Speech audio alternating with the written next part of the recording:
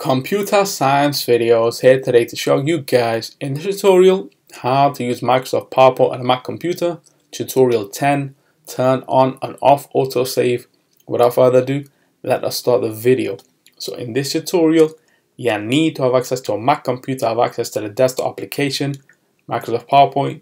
We can now start this tutorial. Let's now go all the way around to the dock. Go to Finder, go to Documents, go to the folder called PowerPoint. Navigate to that, go to the presentation, work.pptx, open that up. Let's increase the size of the PowerPoint window itself. Now, top left corner on screen, we have AutoSave. Let's click on this. At the moment, it is turned off. Once we click on, to turn AutoSave on and access your presentation from anywhere, upload your file. We can upload this to the OneDrive. Let's now change or keep the same the place of where this will be saved in.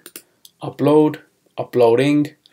To sync changes with OneDrive, Microsoft PowerPoint needs access to the OneDrive folder. Grant the access.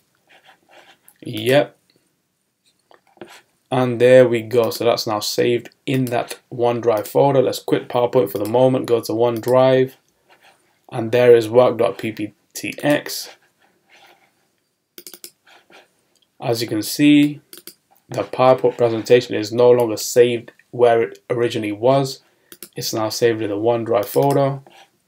We have technically moved where the folder used to live in or where the presentation used to be saved in. So now we're automatically saving. Let's turn autosave off.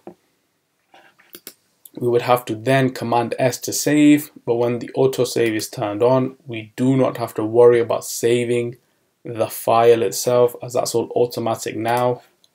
Quit PowerPoint, quit Finder, and so that's it for this video. I'll see you guys in my next tutorial. Thanks for now. Thank you for making it towards the end of the video. Be sure to subscribe to my channel, Computer Science Videos. Be sure to check out the previous video on screen now, or you can ideally click on the playlist and watch all the journey for computer science videos from the start until now.